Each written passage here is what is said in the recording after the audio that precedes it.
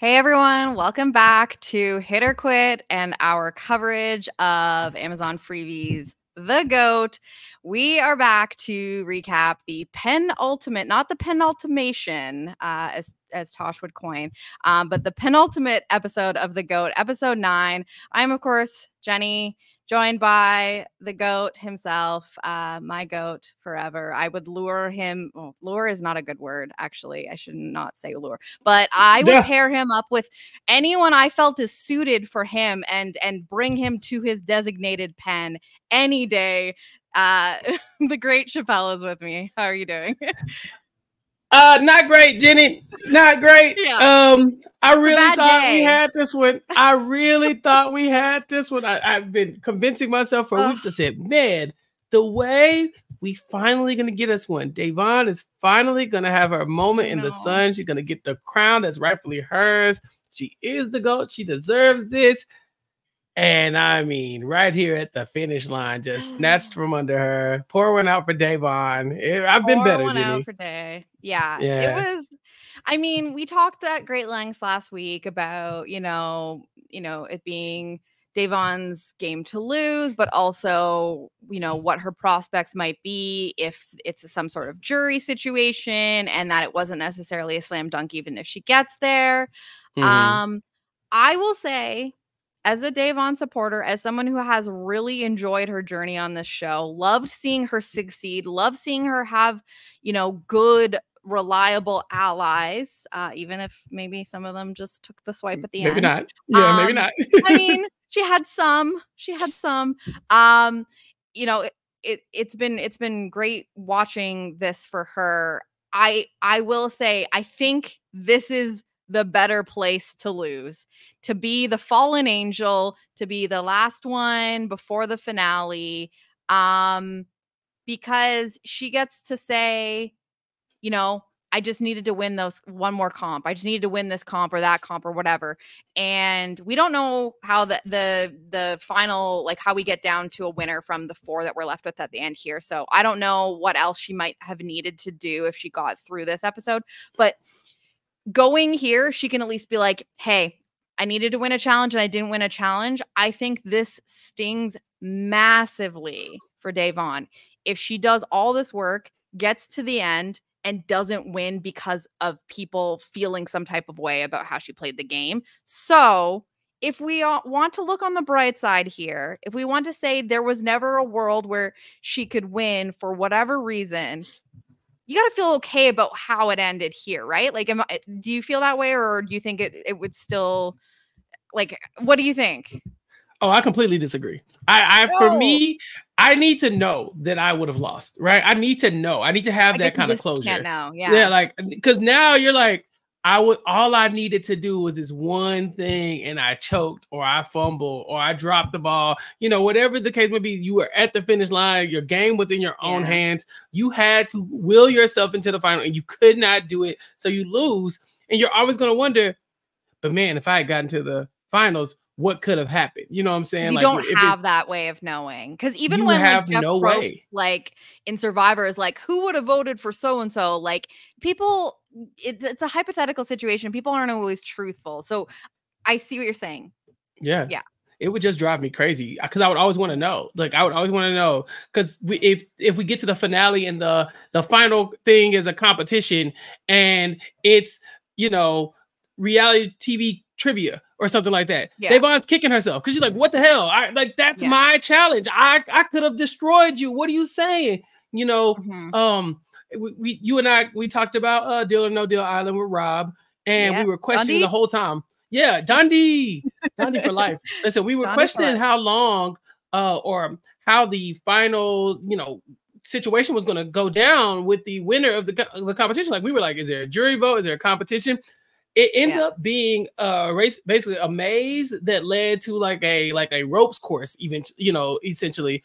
And, if you make it if you see that, in the finale and say, oh, I probably would have never done well in that, you can say, okay, cool. But if you see it and it's in your wheelhouse, like Boston Rob is kicking himself, because he's like, I would have cooked that. I would have just destroyed that. It would have been a nope, like in and out, 17 seconds done, and so I feel like just me always wondering what would have happened, that would just drive me insane. So I like living in a world where we say, it was really Davon who was in control the most, but but she didn't win, and that's okay. Like the one who should have won.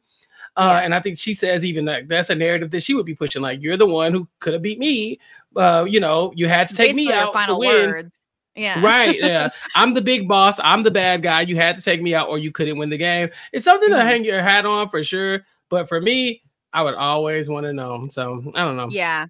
And I mean, the moral victory or feeling like, hey, I had the most complete game, which is why I fell just short because no one felt like they could beat me. That's one thing, but like, a check for 200K is a different story. And we know what Davon's motivation is. So I hear you on that. I think it's just throughout the season, and also just seeing some of like the ways that some people talked about her, I was a little nervous. I was a little nervous about because a lot of these people have not done a competition reality show, and it's a totally different situation, and they're not necessarily, I mean, even in regular like competition reality shows, like the person that everyone says like deserve to win doesn't always win, and the long-standing argument of what deserves to win means. But I really think that when you get into a situation with a bunch of reality stars with, their own egos, they've built up a persona, and they've lost, or they felt like they trusted someone. They've never played a game like this where they've been deceived by someone, let's say. And this is a quicker game, and I don't know that everyone would be like objectively looking at it and being like, well, Davon kind of ran the table. She she was winning everything. Like I do really feel like there was a chance that she could have gotten there, and it might not have gone her way. And that was what I was most afraid for, because I was like, don't do this to her. Like, please don't do this to her. So this is my way of softening the blow, in that like, hey, at least if she was gonna lose, this is how she lost, being like, taken out because everyone felt like they couldn't beat her. But yeah, you're right. Without having the concrete evidence that you couldn't, if you're like, she lost that challenge by, what was it, 7 seconds to Jason? And she's emotional, saying like, hey, if I was in last, this wouldn't hurt so bad, but like, to be like, I was so close to saving myself here. That shit keeps you up at night. Yeah. And this is probably going to be very boring to the listener. So if you listen to this and you don't want to hear me just break that, like randomly just rant about reality TV, go ahead and fast forward a little bit. That's what people are here for. I think that people are going to say, I think they're here for the fun sometimes, but sometimes I really do have to look at like the actual game mechanics of it all, and like how you win a game like this. And Jenny, I have to ask, because as we all know, I'm a big Davon fan.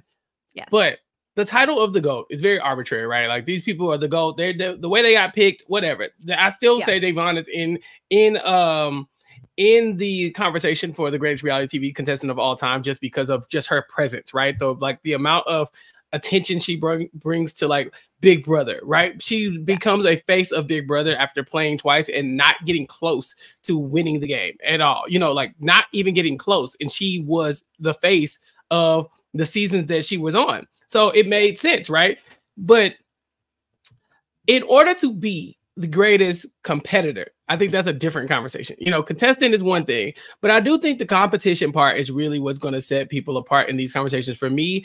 And I wonder if a better competitor at this, like if that's what really separates the greats. Like, are the greats the ones who don't make it across the finish line because they get cut? Or are the greats the ones who should definitely get cut and they somehow ink their way to the next spot? I'm thinking like Tom Westman, Kim Spradlin, like Boston Rock, the ones who like back against the wall, Tony, back against the wall, odds are against them. Everybody knows they're going to win if they make it to the end. We have to stop this person, but you just can't stop them for whatever reason. Derek Levasseur, as much as I hate to talk about him, he's another one where it's like, you definitely should not get to the end. Cody Calafiore is another one, you know, like where everyone sees they're the front runner. Yeah. And yet they still make it. I think for me, when it comes to the greatest realities competition, like or competitors of all time, I think it's something to say about the person who is in the front and is still able to get past that speed bump where everybody knows you're the biggest threat and they still allow you to get to the end. And I'm sad to say that Davon does not get added to that list, because I do think, like you were saying, with this particular cast, this should be one of the casts where you might be able to pull that off. There's not a lot of competition reality show people around, so maybe you can trick them into not cutting you at the last minute. You know, I think maybe CJ's famous final words of, y'all are about to let Davon win. Y'all all look weak. What you gonna do about it, Paula? You know, I really think that is what kind of, I don't say that's the catalyst to them all targeting Davon, but I think after that moment, she can't hide from it anymore, right? Like her tricks, she's gonna have to pull like the biggest rabbit out of her hat for that to happen. And so like now I'm talking it through with you, and I'm just like, yeah, I don't know if it's I don't want to say lack of skill, but I do know that there are probably some players that in the past we've seen them get to this point. Dan Giesling's another one, you know, like where why would I let him to the final two? He didn't win it all, but the fact that he was able to get there, with everybody looking at him saying, you can't let this man get there, I think that's what really separates the GOATs from the GOATs. Yeah, no, and I think that's why, you know, the concept of this show and like, you know, the kind of tongue-in-cheekness of why it's the GOAT is interesting, because it almost makes me feel like, you know, give me like not House of Villains, give me like Icon Island or whatever, where it's like, because it's a different, you're exactly right. It's a different conversation if you are looking at people that have just been legendary, iconic people in their respective shows, but don't necessarily like fulfill that same criteria that you're listing there with all of those other people you mentioned. But it's interesting because I'm like, you're naming also people that I would consider for this made up Icon Island show as well. Yeah. So there's definitely like crossover. Like you can be an icon and you can be a GOAT. And you know, I would have loved to see Davon do it. But I really think, you know, smaller cast.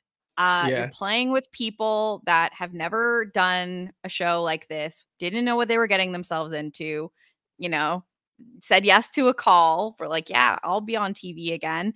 And truthfully, like Davon had her back against the wall very early. Like, it's actually impressive to me, even though she didn't, you know, she didn't do the final thing she needed to do. And I understand what you're saying with like, hey, you need to be so good that against their better judgment, they still take you to the end. Totally understand that. I'm impressed she did what she did. Like, that's the thing is, it almost feels like she did it without properly doing it because of all of those factors. It's like she missed a step, you know? Like, I really do think that, like, when she gets there, them not letting her in and having a hard stance, like, no, you're not getting in. It says a lot about them as players. Obviously, like, this says a lot about Paula as a competitor to say, no, I'm not going to let you through.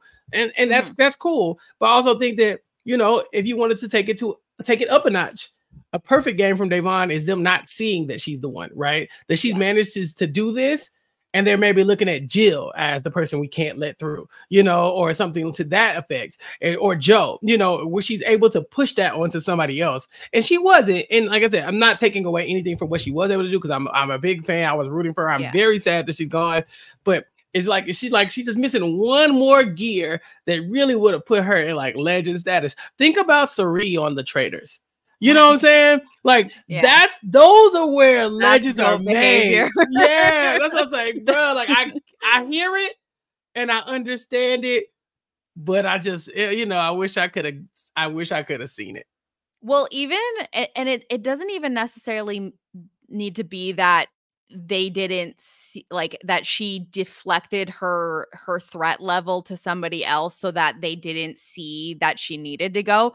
It's like, if you, which is the people that have like the sauce that I like, really like, the people that are so good socially, this is the stuff that I live for, Mhm. that they they like you so much that it kind of, it like, it takes over the rational part of their brain Yes, they that want you to win. recognizes that, yeah, Yeah. they're like, "You know what? Well, I might still win, and, you know, and if I don't, I'll be happy that this person won because I like them so much." Like, Mhm. delude yourself to the point where you you think like, "I still could, but if I don't, that's okay." Like, I'm to okay be with them. so Yeah. socially, like, incredible that that's the impact you have on people, even though they objectively can see that, like, you're winning the competitions every week. Like, I think that that is, like, top impressive work, and we've seen it, you know, be done. It can be done. Um, Yeah. and it was great to see that, you know, and I think I talked about this a little bit last week as well, as like, I don't think that she ever had the social, like, power over that many people to finish that part of the job, to get that Mhm. and have them totally not care about the fact that th she would probably beat them, that they just liked her so much, because ultimately we see Jason make this difficult decision, but, you know, despite loving her, you know, votes against her, at the end of this here. But I I just am still so impressed by the completeness of her game, because Yeah. she did do so much, like, socially. Like, she did have a lot of people that were riding for her, and, you know, she did win a lot of competitions, but, like, looking back on it, like, it seems like maybe she didn't need to win all of those. Like, maybe some of those in the middle, you know, obviously it depends on who Who was would on have what won? team and, like, what the Yeah. situation was, but, like, there might have been some that she could have, like, pulled back on, because we're learning in this episode that she was a lot more socially, like, ingratiated than we even realized. And Mhm. so this episode kind of starts off with Davon and Jason talking, and this is what I've been asking for, Chappelle. I said, Mhm. I need to hear from Jason, because I got told that they've been working together. They have a final 2, and I said, "Since Since when?" when? Right? Since when? And this was, you know, this was Jason's episode, really. I mean, it was It really Davon's was. episode, but it was No, but really a, this was Jason's yeah, moment for sure. this was, yeah. And so we finally get some, you know, context for what Jason's been doing and where he's at in the game. And we get the big reveal that they have a a day one alliance.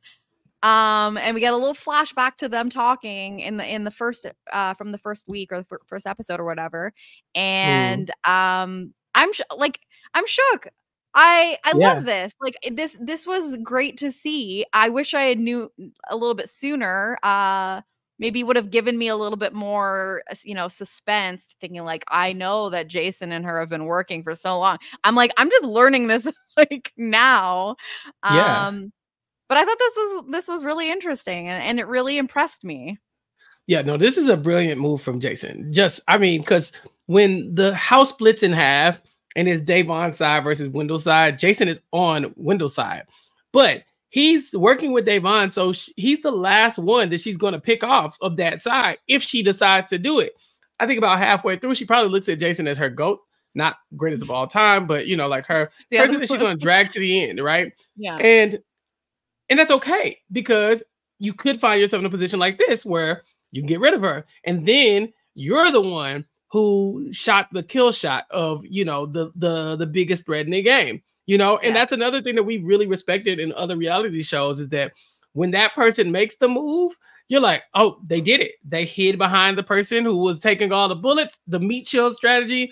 They hit it and they cut them at the right time, because you cannot sit by them at the end. No notes, literally no notes for Jason. What I Yeah. would love is that I wish we had known when he decided that he was going to do this. Like, if Yeah. I found out like 4 episodes ago, he's like, Yeah, me and Davon, we're number ones. We got this secret thing going, but the first chance I get at the final like 4, I'm cutting her. You know, like that would like I would be like, yes, King. You know, because then he managed to pull it off. But in this episode, it feels like the situation presented himself, and then he rose to the occasion and did what needed to be done. Right, and as much as I agree, I love information. I love to know as much as possible about people's thought process. I really think that this episode lacks any suspense if we've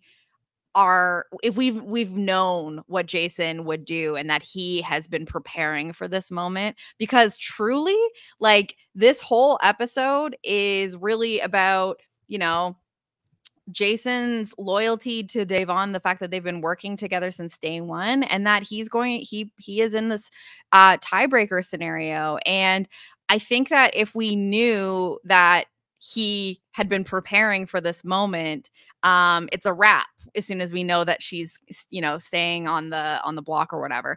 And so I am at least appreciative from an edit standpoint in terms of making it interesting that there was a little suspense. And I would say, like, this was probably the most exciting vote of the you know, like, I cared to know the final vote. You know what I mean? There have, how many times has it been like Tasha's just like, anyway, and then like 3 other people voted for this person. Like, this was the first suspenseful one. But I agree with you. Like, you know, maybe we'll get a chance to find out from Jason at what point he realized this needed to happen, because the edit only can tell so much. But I would love to hear your feelings on, like, what percentage of this is Paola's move? What percentage of this is Jason's move? Because at the end of this episode, after Davon has gone and they're all talking in the kitchen, and Joe is kind of like, Joe knows what he's doing. He's a slick guy. He's telling Paola, like, hey, you did a big thing out there. Like, you know, you did a hard thing. You put her up and, like, you took a big swing and, like, you did this. And she's like, yeah, you know, and then we get like confessional from her being like, I made the big move. I made the biggest move of the game. Like, I put Davon up. But without Jason voting the way he did, this move could have backfired for Paola, and you have Davon still here and pissed off at you. So I would love to hear your take on, like, obviously there are 2 pieces here that needed to happen. You obviously need someone to be responsible for putting Davon in a vulnerable situation. But, like, Jason dealt the final blow because Jill stuck to Davon and votes out Joe here. So who gets the credit? So my first instinct is to get the credit to Paola. Okay. You're right about Jason, like, being crucial to this working, right? But if we're relying on Jason at some point needs to be able to win a challenge. See, Davon's issue isn't that strategically people didn't know they need to take her out. Like, everybody knew, except for Jill. Jill's like, hey, she can stick around. Maybe I'll go to the end with her. The kind of thing we were talking about earlier, where I think if I have to lose, like, it'll be whatever. Yeah. Or if I have to lose, I'd rather lose to you, right? Yeah. Like that kind of thing. That's never been Davon's issue. They all know that she needs to go. So it's like anybody in this situation, sans Jill, would probably have done the same thing Jason does. But Jason cannot beat Davon in a competition. And that has been the thorn in everybody's side, is that she won't stop winning. She's won like 4 competitions in a row. And so it's like, yeah, she's immune. She's got the little veto competition they do second. She backdoors them both in one episode to get rid of CJ, you know? And so that's the person, the competition is the reason why you can get Davon out. If you can't beat her in the competition, Davon wins this game easily, because she's going to walk to the end, and then whatever happens from there happens. But you need somebody to really step up and beat her in a challenge and make sure that she goes home. Paola was the one who was able to do that and solidify that Davon would be on the block. Then they kept her off on the block for the elimination, and she got put up next to Joe, who got a lot of friends, and so and who also had not won 5 challenges in one season. So because of that, I feel like, as much as I want to give Jason credit for doing what needed to be done, because he absolutely did, I don't think that was ever an issue. I think the issue is always going to be, how are we going to get to her? How we can't touch her Yeah. if she keeps winning, and she finally lost, and at that point you have to strike. Well, and I think that, like, you know, and that's why Paula deserves some recognition here for also, like, you know, going for the jugular at the soonest moment that I mean, I guess you could argue technically that she could have done it last week, but I don't think that she could have done it last week because I don't think that there was buy-in Wait, for that. I thought Devon won both the competitions last week to get rid of CJ. I guess that was like Yeah. a way, yeah, and I guess her keeping CJ doesn't really do anything to Davon. I guess if you're just trying to keep someone that could potentially beat Davon so that you get her. Yeah. But she strikes at her first actual opportunity to get her. And you know, you have to commend her for doing it there and not trying to like backdoor her or like wait and see, you know, do like the safe backup option and wait and see who wins the second challenge. Because you can't choose you can't necessarily choose who the other person is. Like it's who loses. You need to actually take the shot right there. And it's scary. It's probably scary because, you know, like, you've seen what Davon can do in this game at this point. You've seen how, like, capable she is and how good she is at, like, everything. And when you, like, name her as one of the people up for elimination, you've now put a fire under her. And she's gonna go even harder to win that next thing. Not that she wouldn't have anyway. I just don't think that that's like in her DNA to not like try unless she's like throwing to like help herself advance further. But like in this situation, she's always going to like go balls to the wall here. But so I agree. You do have to give Paolo recognition here because somebody had to do this part.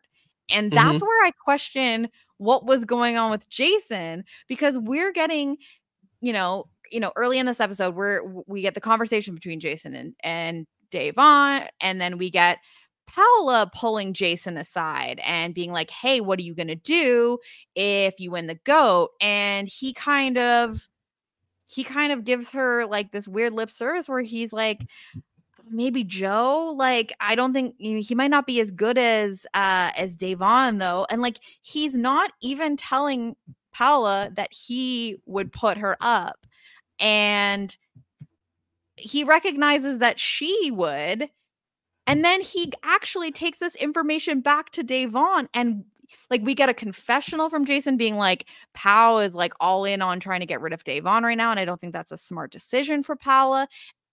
So I think that is very interesting given what Jason ultimately tries to, you know, decides to do here, because this says to me that if Jason had won that goat challenge, if Jason was our goat, he wouldn't have striked at Davon here. Like he wouldn't have done it. Yeah. I probably get the same vibe that you get about that. Like, I don't think Jason would target Davon had he won. But if the opportunity presented himself, like without him having his like hands without having to do it, I definitely would vote you out when it makes complete logical sense. Like, what, Davon gonna be mad at him? Like, you voted me out. It's like, Davon, you knew you were gonna win. Stop it. Like, your parting words are your win will be marred by the idea that Davon should have won. You know, so you can't say that and then also be bitter that I got you out, because obviously you got to know that I want me to win more than I want you to win. But when it comes to the Paula situation with Jason, I thought he played it perfectly. I think that when Paula's asking you for a name, you of course don't give Davon's name, because Davon's the big bad wolf in the house. Like, she's the one who wins the most challenges. If you throw out Davon's name and Paula goes back to Davon and Davon wins the GOAT, it's you. It's no longer Paula. It's you that is on the chopping block, right? Because we don't know who Davon's... And you don't necessarily know how far down that path Paula is at that point too. So you kind of have to like test the waters to see what she's feeling. Right, and then you don't know what Davon's plans are because Davon's telling you you're in the final two with her or the final three. So you're like, why would I mess up my position in the final three to potentially get in front of the firing squad by throwing out her name when I could just be fine? Had Davon won the GOAT challenge this week, we have no indication that it would have been Jason on the block. You know, Yeah. so he's like, why would I throw my name out there as a person who's targeting Davon? And he was surprised that Paula was doing it because doing this before you win the GOAT challenge is wild. Because again, Davon could win, Jill could win, Jason could win, and then Paula, you're on the chopping block. So it was a wild play to come to him first. But I think she was just looking for support. Like, if I go to make the move, are you willing to help me make the move? And Yeah. he waffled, he really did kind of just give her like, we'll see, maybe Jason, no, we say maybe Joe, maybe Davon, I don't know who would actually win. So yeah, I thought that he played it perfectly when it came to that, because like even us at home watching didn't know what he would do. Yeah, like, exactly, I was like, "Oh, he is, like, backing Davon here," like, to see him come back to her and being like, "I had a chat with Paola, like, she's coming for you, girl," and, like, Davon just being like, "We just gotta win, like, I'm not even gonna concern myself with that right now," which this conversation ends up being, like, causing some drama, after the challenge here, but, yeah, I really do think that given what we know about where Davon's position was in the game, who she had final twos with, that if Davon had won this GOAT challenge, and she was out first, but if she had won, she's putting up Paula. So Paula, like, definitely, like, had because she named people who she had final twos with. She never Yeah, named Paula. She said she that she never had a named Paula. final 3 with her and Jill, but she said Mm-hmm. she had final 2s with Jill, with Jason, with Joe. That leads me to think, and Paula has been no slouch in the challenges. She finally gets her win here. So, good on Paula for recognizing, she might have misread some of the things that she saw, or, kind of injected her own interpretation of what was going on, but she also was kind of right. Mm-hmm. And we should also give some more credit to CJ for all of the work she did in the previous episode of, like, showing Paula that this was the case, because I was thinking about it. I was like, okay, who's next? Who's next? Like, she's Mm-hmm. been working with the girls, not knowing the context of the day one relationship with Jason, obviously.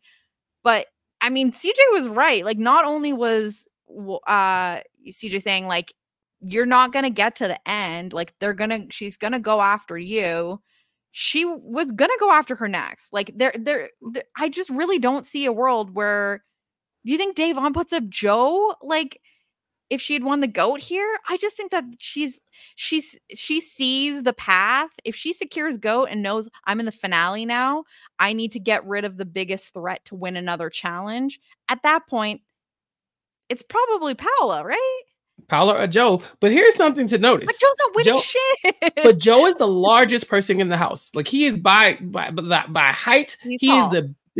and Paula is the shortest person. She's literally the smallest person. She might be shorter than you, Jenny. And Yeah. so because of that, if you look at even just that, you have to. It's really hard for you to be like, yeah, Paula is probably a better competitor than Joe, but look at him. I mean, God, the reach on the man in comparison to Paula. Like, name the competitions that Paula will have a natural advantage over Joe. Probably not many, just naturally. But if she like we seen Joe, he's like a drunk giraffe sometimes. He's kind of, he's just out there. But Sometimes. yeah, he has his moments, right? So I think even at that point, it's probably hard to pit this 6'4" dude up against like a 5'0" woman and say, I gotta get rid of her. Like But you got this big always tall dude. losing.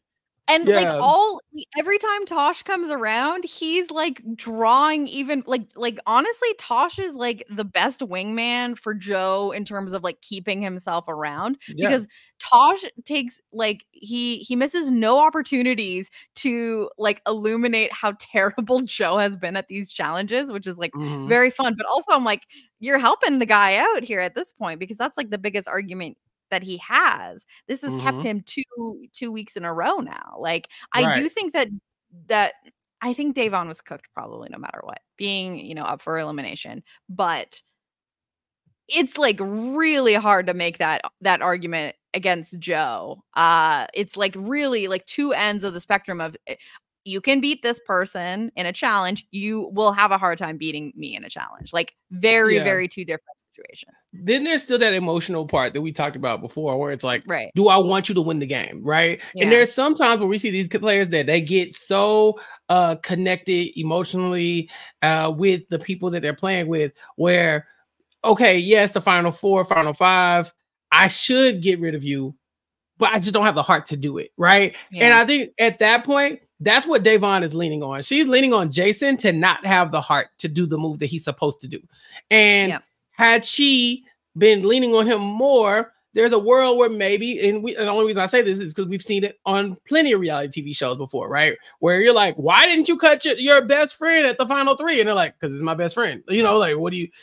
I cannot do that. I physically cannot. I would rather not win the game at that point. If it's what it takes, then I can't do it. Right? We've seen it a billion times. It happens all the time. So for Davon, like I said, I think the real greatest, like the greatest competitors, they're the ones that when they're faced with this moment, Jason is not able to cut them. He's just like, I can't do it. I just can't physically do it. I'm sorry. And that's what she's counting on. So yeah, I think that unless she like pulls at those Jason heartstrings more and makes a deeper connection and really, like you said, clouds his judgment and make him make a move that's not good for his game, there's no way she's getting through this. You know, like up against Joe, up against Jason, up against like you name it, Davon is the number one threat. And honestly, hating ass CJ. I know you listen to this, CJ. We talked during our exit interview. It was so much fun. I don't know if you listened to it, Jenny, but me and CJ, we are homies now in my mind. Okay, I'm jealous. I'm like I would just wish that I could have been there. Yeah, like she put that Nintendo Switch down. The Legend of Zelda had just dropped. She finally, rent was due. The people were knocking on the door, and she used her last moment to say, "Hey, y'all got to get out, Davon, or you're going to lose the game." And it actually worked. So kudos to CJ for kind of getting the ball rolling on this. Yes, exactly. Like I think that she, you know, she was exactly right, and she recognized she knew that she was next, and then she saw Paula and said, you are actually next. And I didn't even know it at the time. I was like, yeah, I definitely, you know, I don't think that she's gonna take Paula to the end, but like just seeing how this has played out, like, yeah, I really do believe that if Davon had won the GOAT here, that she was gonna target Paula. So Paula did what she needed to do to protect herself. And so I'm very interested to find out at what point Jason made his decision, because we even see going into the vote, Joe doesn't feel super confident. Like we hear Davon say 75% she feels. And there was a part of me that I was like, okay, he's the emotional tie to Davon means something here. And he's going to keep her against his better judgment. Because no promises made to Joe either. Joe felt like, I'm really nervous. I don't know. I don't feel good about this. But no, he just held his cards really close to him, and we just, you know, it made for a compelling vote.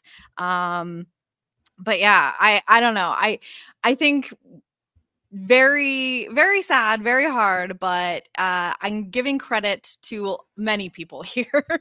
You got to give some credit to Paula, of course, and you know, Jason for like taking the opportunity when it was presented. I think it just feels, if you're the kind of person that Jason is, and I think that I understand him, because I do see like the sentimental, like emotional side of him, just in like we haven't got enough of him, but I feel like in what I've gotten from him, like I recognize that. I think that it would have been hard for him to do it himself. But in the way that had the least of his like fingerprints on it, that he could feel okay about it, and that, you know, he could explain it to her after the fact and be like, you get to this point, what am I gonna do? So yeah, I think that is kind of the case. It's just very interesting to me at what point his mind starts to, when did his eyes open, you know? When did the heart get quiet and the brain takes over? Yeah. So, okay. So anyway, we have our goat challenge this week. It's the dating reality shows week. And Joe is how sweet, sweet summer child Joe, saying, "It's my time, guys. I'm from Yeah. the love reality show." And we get some low blows from Joe here where he says, "Well, I guess Paula is technically from a dating show as well." But that airs on TLC, and who watches TLC? Right. And uh whew, that's a tough one. He killed that one because like I definitely, you and I both watched 90 Day. Yep. And so we know that 90 Days, calling it a dating show is wild. Like it's really It's not more the than that. same. It's It's yeah, not it's like not the same. Yeah. it's more of a marriage show, if anything. Yeah, And yeah. more It's than a a dating show. right. Those Um, people's minds are on much more than dating. and more of Whereas like a like divorce show. Like or right, like slow car crash. yeah, in Joe's line of television, where you don't get married, it's like a failure and you move on with your life. In Paula's line of television, if you don't get married, we never see or hear from you again because the entire reason you're on the show is to be Yeah. married. Yeah. Like that is it. Like that is why Yeah. you're supposed to be on the show. You don't get on the next show without being married or at least in the running to get married. You cannot ever say we're broken up for good or that's the end of your television career. Mhm. So yeah, this is not the same. I think the stakes are a lot higher for Paolo than they are for Joe at any given time. Yeah. And now so the shade to TLC being like, who watches TLC? And our friend Puya raises his hand and says, me bitch. But And us with also the milfs. exactly. I'm like, okay, MILF Man. Now is MILF Manor is more of a dating show. That's a dating show. That is a dating That's a show. dating show.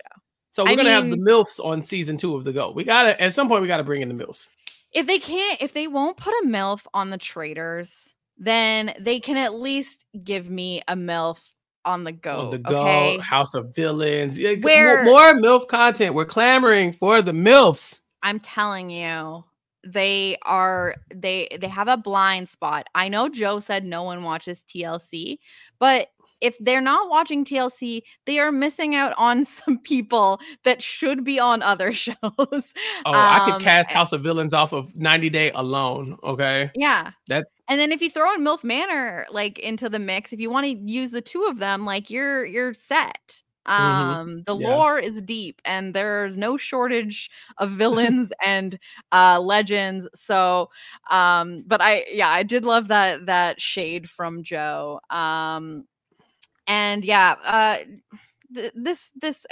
themes mean nothing here, okay? This has like it being the dating show week is not going to help anyone because this goat challenge is it was called lipstick, I believe.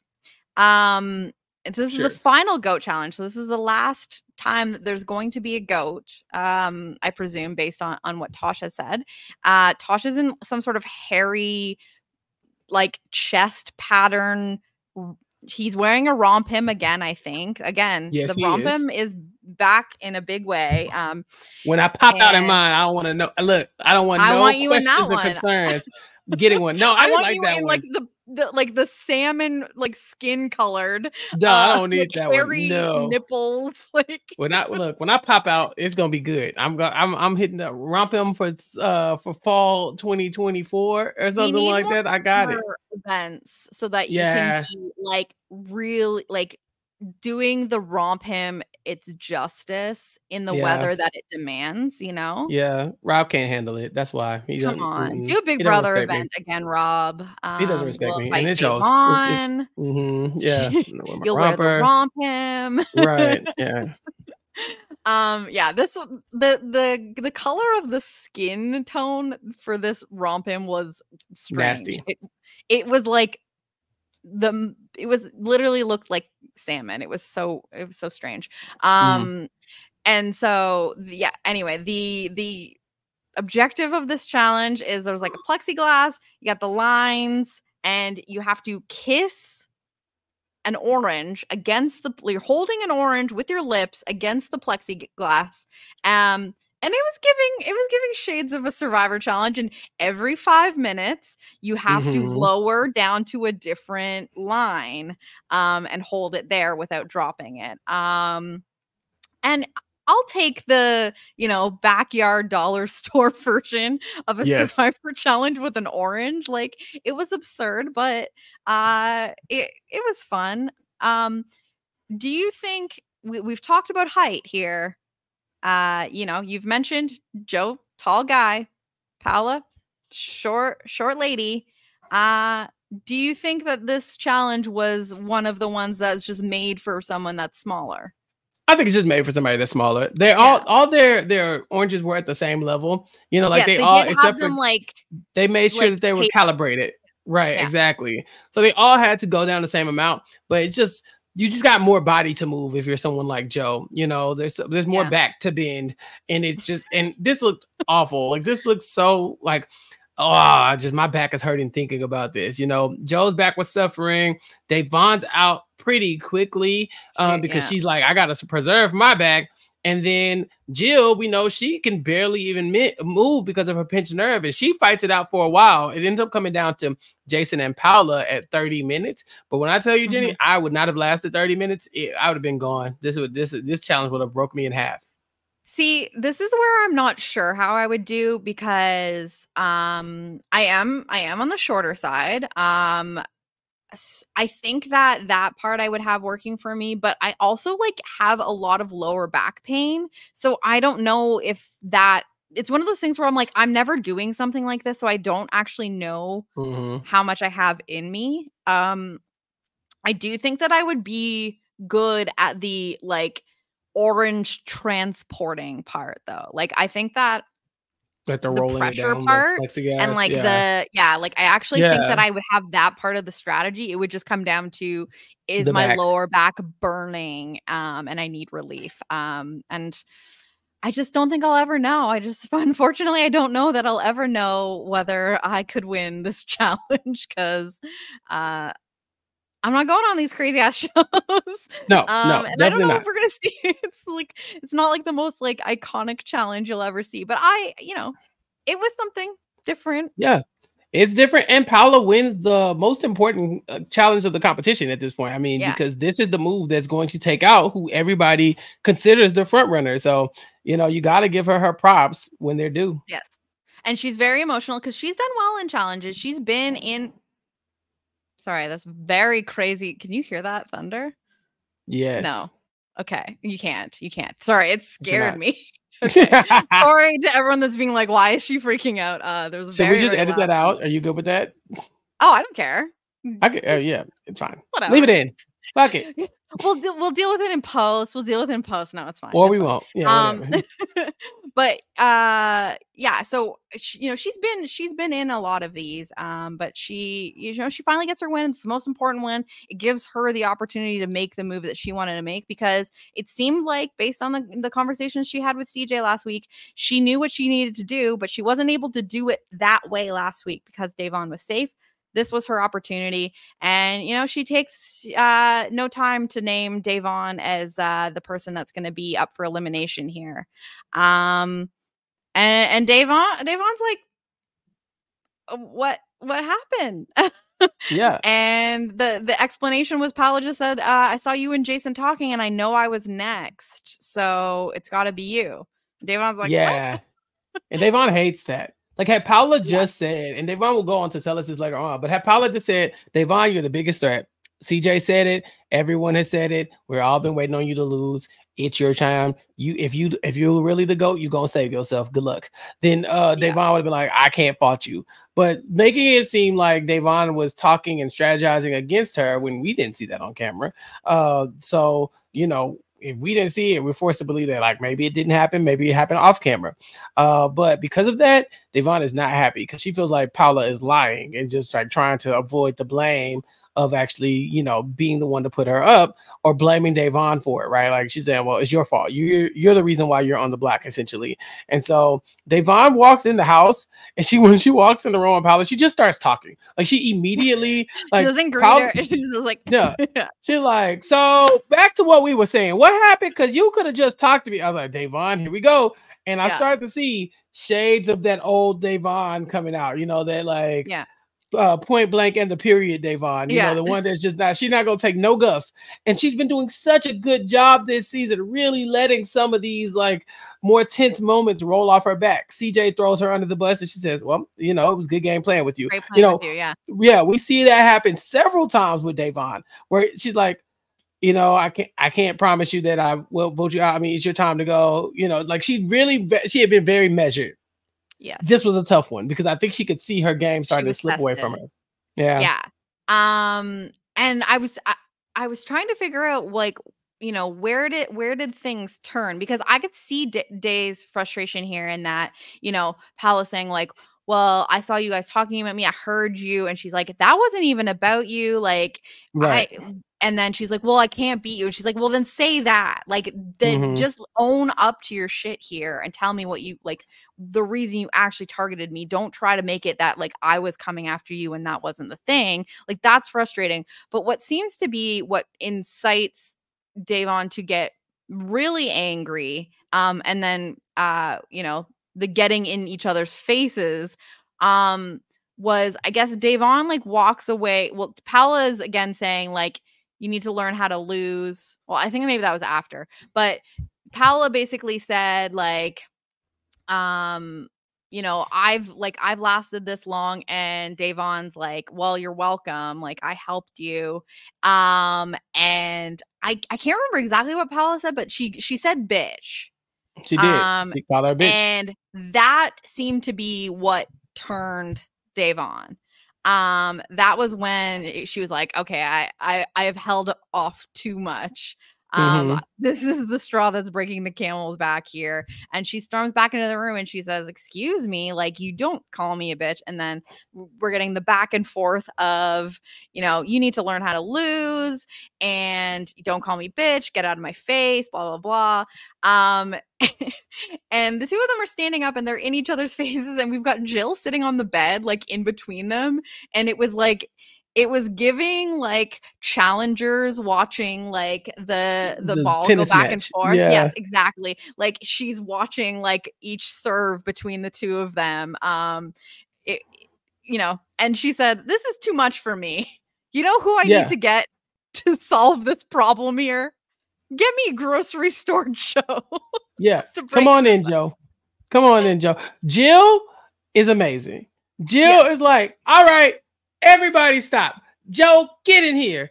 Fix this. Production, you ought to be like, she just started ordering, barking people around. And that was the moment where I was like, oh, they better not let Jill get to the end. Dear God. She had the control as if she was a producer. Like she like, everybody stop. Joe, come here. Right. And I'm like, bro, if Jill tells me that, she's going to the final two with me, I'll be like, okay, maybe. So that's what I'm saying. You can't let somebody like that get close to the end. That was wild because she leapt into action, but it wasn't that she went and got security. She went and got another contestant. She's like, hey, you come here. I said, oh yeah, this is good. This is good stuff from Jill. It was incredible. Again, I feel like she is running this place in her own way. She's talking about there's no orange juice here. What's going on in this place? And I just think that's so funny of all people to call in here to break things up. The great mediator, Joe, who to me just seems like the most like pacifist kind of person, which I guess is that the person you want?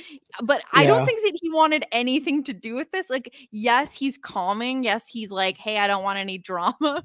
But like, is that the person? Is that what you do? You throw like the awkward person in the middle and they're like, I don't know what to do with this. Joe's here now. Yeah. I mean, what other option did they have? Like Jason get in here. Like, I think that, Jason and Joe probably have about the same amount of just like, of aggression in the house, right? Neither one of them have gotten into an argument or anything with anybody at all. So your options are like Jason, who's over there chilling, or Joe, who's over there chilling. Like, well, now Joe's a big guy. Stand in the way. True. Again, the tallness of it all.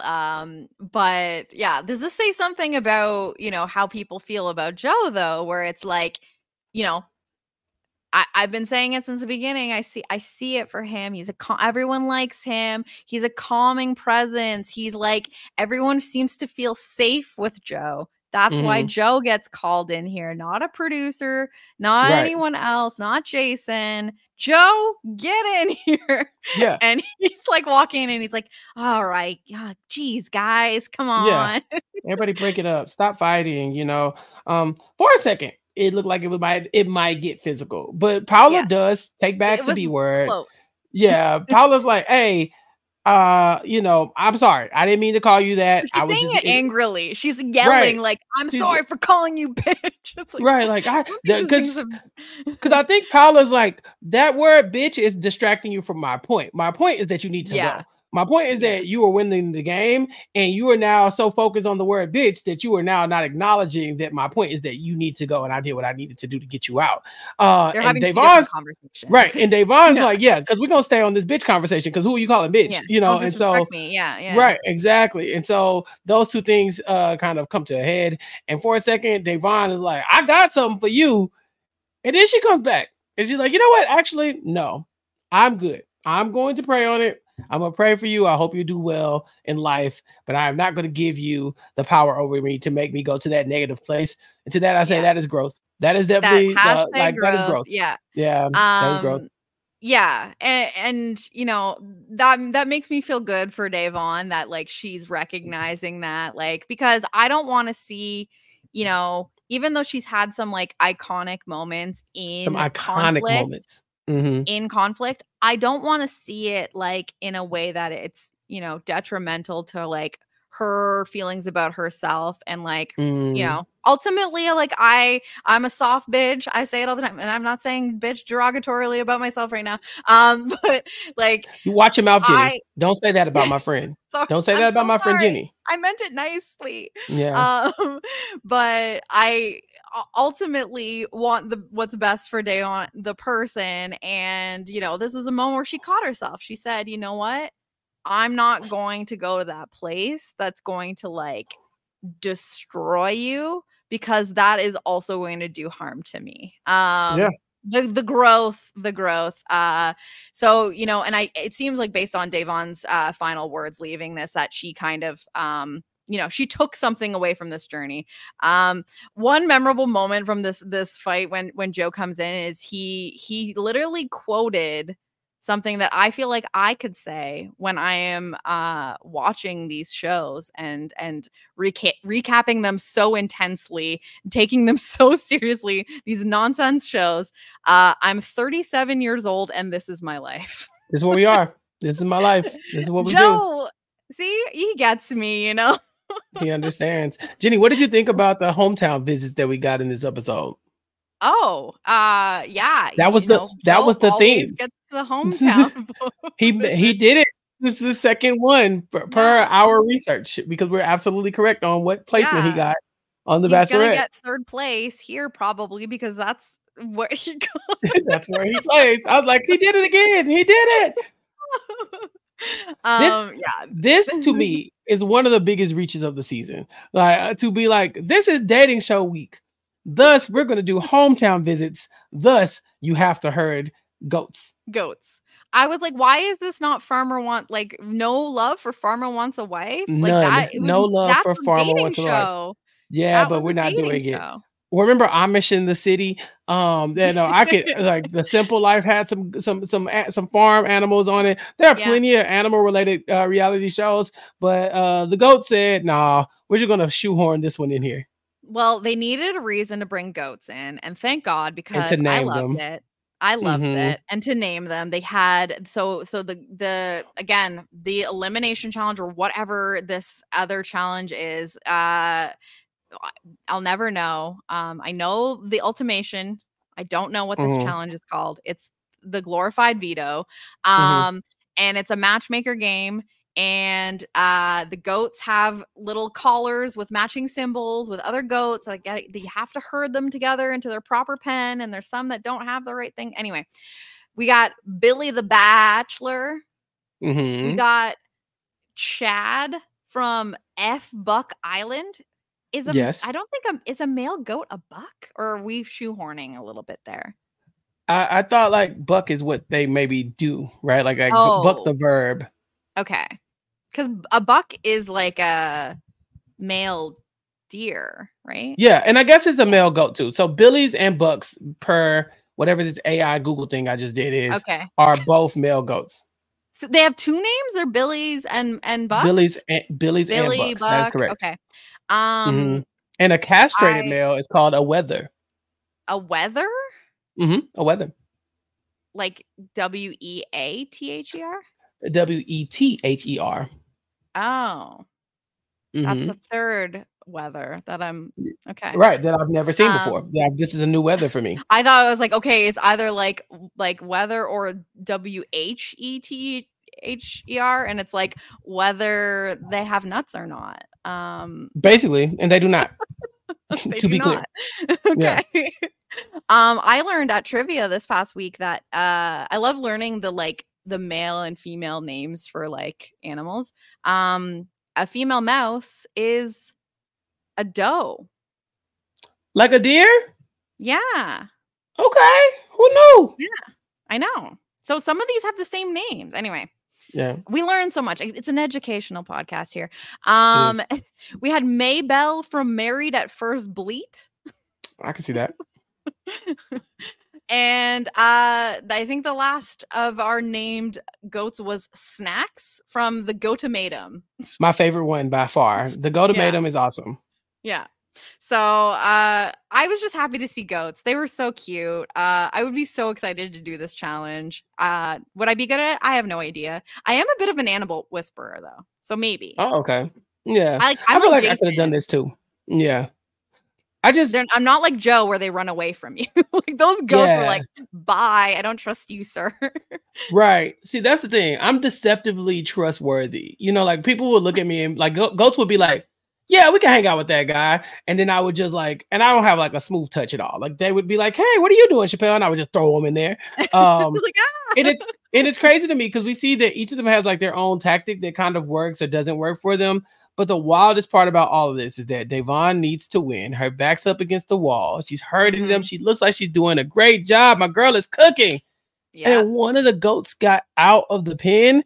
What She could have loses by 7 seconds. Jenny, what could have happened had she not let that goat out the no. pen?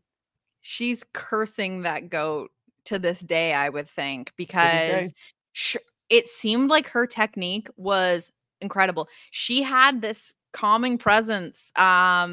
She just got into this mode and she was like, "Okay," and she had like her little snacks for them and they were flocking to her. Everything was good. And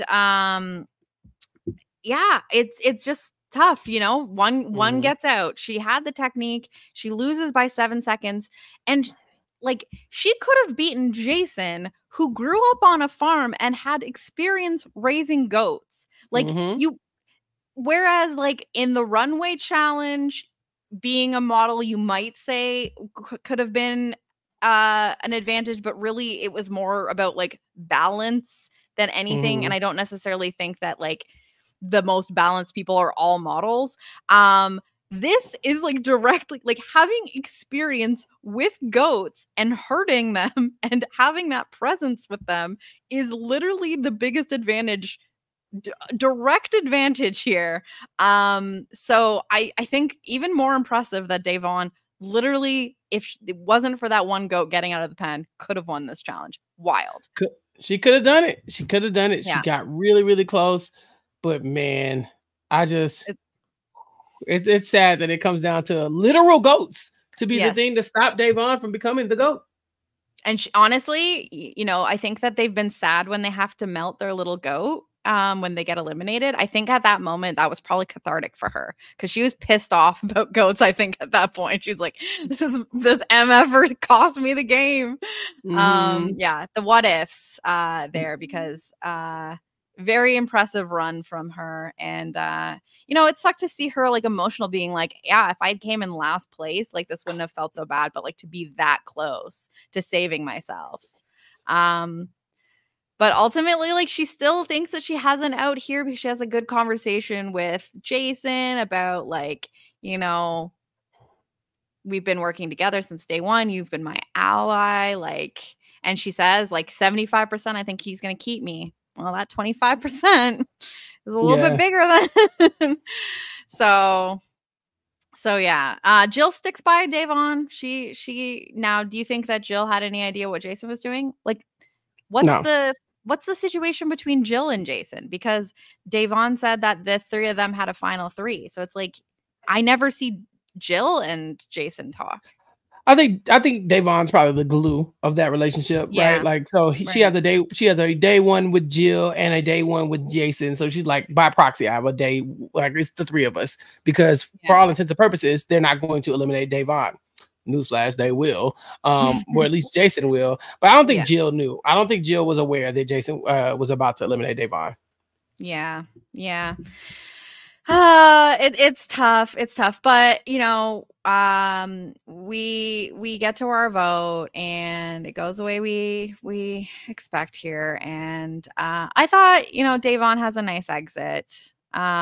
She lets them know, like, hey, we're all I thought she had like the perfect blend of like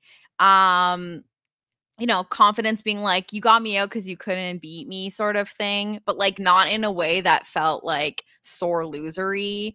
And she also talks about how like we're all gonna be a family after this. Like we've all been this in together. Like we're attached for life. The narrative will be, so and so won, but you'll remember that Dave played a hell of a game. And she's right though. Like She's not wrong. no matter what, you can't walk away from this season of television and be like, nothing She to didn't write do home anything. about in terms of what Yeah. Davon did. Like she did play a hell of a game. Mm. Yeah, so I don't know. I like as much as it was sad, I just felt like I felt the peace that she felt for herself in terms of like, I mean, who knew that this game was like one that I think really makes a difference for her in like the landscape of her reality TV career. Like I really think that she took some confidence away from this, seeing like she can, play a very well-rounded good game, come up a little short, but took a lot of lessons from it, like the hashtag growth of it all. Mm. Could this be what reignites the spark for Davon, where she gets just so close, learns something about herself, newfound confidence? Are we about to have our Davon Rogers Renaissance era The in reality Devanaissance. television? The Yeah, the Rogers Devonaissance. I love Renaissance. that. Yeah. Yeah. Yeah. Maybe. Maybe. Coincidentally, or maybe not coincidentally, but quiet as kept. I don't have an exit interview with Davon coming up. And you and I are kind of looking at maybe Davon is out She busy? filming another television She show. might be Right, busy. exactly. She might be too busy to talk to me. And Mhm. maybe, just maybe, off the heels of this amazing showing that she had on the GOAT, that she does get the confidence to go ahead and take Like, this I can same do this. energy to a different game, right? So keep an eye out for Davon in the future, because maybe she'll just be bringing some of this GOAT attitude to another TV screen near you.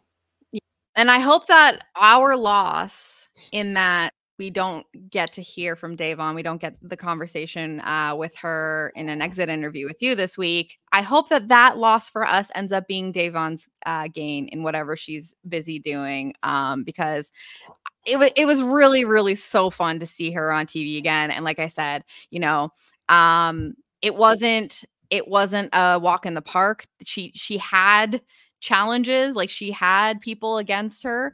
But it was also nice to see her have like an alliance and run things, like make votes happen that I still am like, how did you do this? Incredible stuff. So I'm very pleased with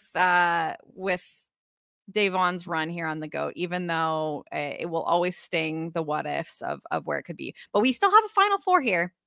We do. And I need to We know, have one more Jenny. episode. Yeah. But for this final four, who you thinking as far as win equity? What we talking? Here's the thing. I mean, I've been saying all along that I just couldn't see narratively a path for Jason or Paula. But in this episode, this doesn't happen without Jason or Paula. So Right. it's hard. It's really hard for me to count them out now. I wish that we would have Especially gotten when, more about their journey before this point. But yeah, I you can mean, only tell so many but stories, Jenny, I guess. I don't know. I mean, especially because they're up against Jill and Joe. See, the thing with Jill is that we know that Jill has always been in control of the house to some Mhm. extent, but that back might be an issue. And then Yeah, Joe, I'd argue that although we love Joe, I do. uh, all of the final four or final five, including Davon, feel like they can beat Joe at the end. And so it's like, if they're correct, then Jason and Paula have just as much claim to this title and to this like narrative that they could win this as much as anybody else. Because when it starts talking about moves that are being made, if you look at that kind of thing, then Jason and Paula were instrumental in getting rid of the biggest threat in the house, whereas Jill was going to let her hang around. You know, Yeah. Joe did not make any moves in the game, essentially, when it comes to eliminating any of his competition for a very long time. That's just the very beginning. And so I it's think like, he made moves. I can make arguments for Joe. I I don't think think you can Joe make made many. I think Joe made the move of recognizing his place in the hierarchy of the guys alliance and making the shift over to the women. Like I Oh do think that yeah. he was like I think that he, recognized when I think that he had a lot of social awareness. And the other thing is what I will give to Joe is that we cannot discount the power of being likable. And Yeah. we've been talking about it. And how many times and it looks based on the preview that there is some sort of jury situation because we see the eliminated herd come back. There's conversations. It's giving like claim to fame where they return and they get to have like conversations with them one on Ooh. one before like I don't know. Except But Claim to Fame needs to retcon that because Claim to Fame, I have some it's problems with bad. that. It's Yeah, it's bad. It's really bad that Claim to Fame. it's yeah, yeah. Actually, Like, clean that up. We got Claim to Fame actually, coming back yeah, soon. get I that hope. together. Tighten that up, Yeah. Claim to Fame. If you have time, change Yeah, the game that has already filmed. yeah. But I just think that there's one thing that he's had this entire game and just been like this uncanny likable Mhm. personality that everyone gravitates to. No one feels bad. Oh, maybe Tasha feels bad. I don't know.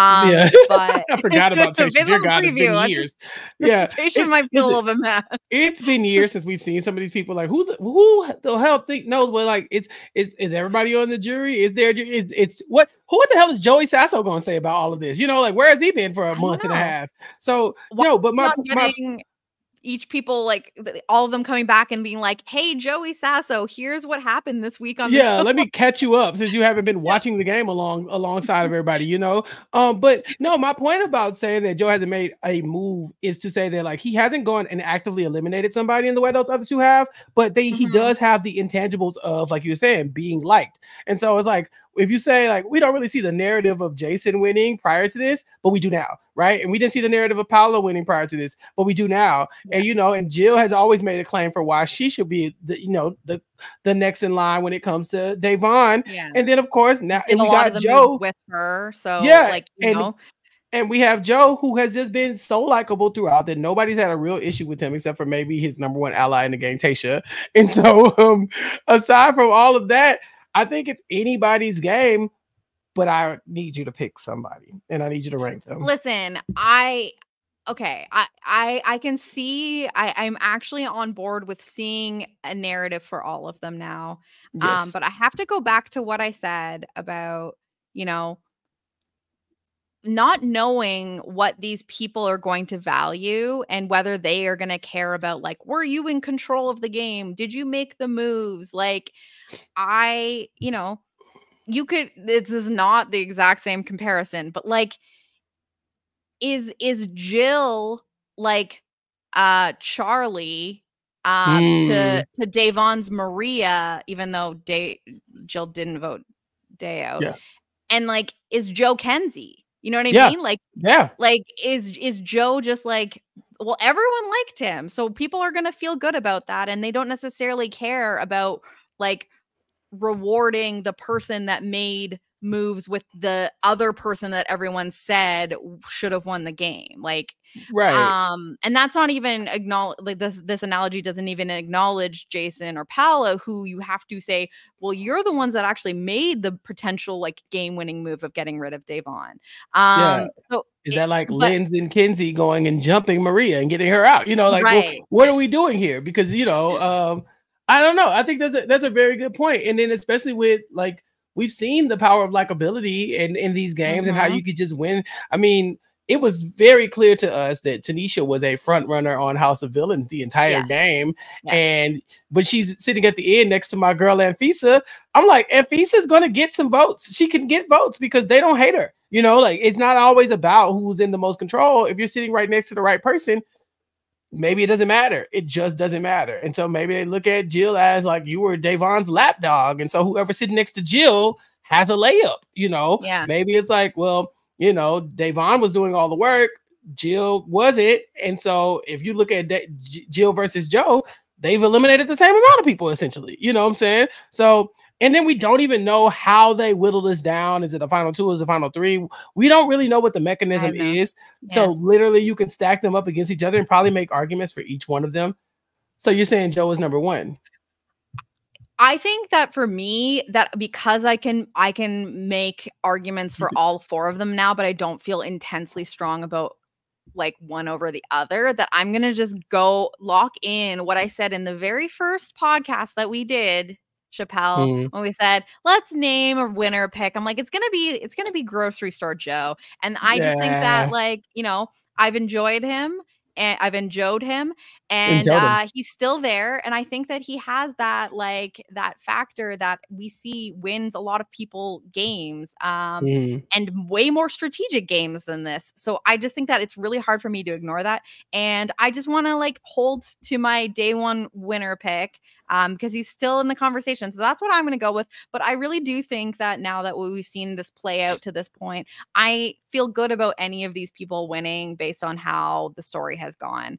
I just feel like edit wise, I feel like we just saw a little bit more of Joe and Jill, and like a little bit more of the narration of where they were at in the game throughout the entire game. And that to me is hard to ignore.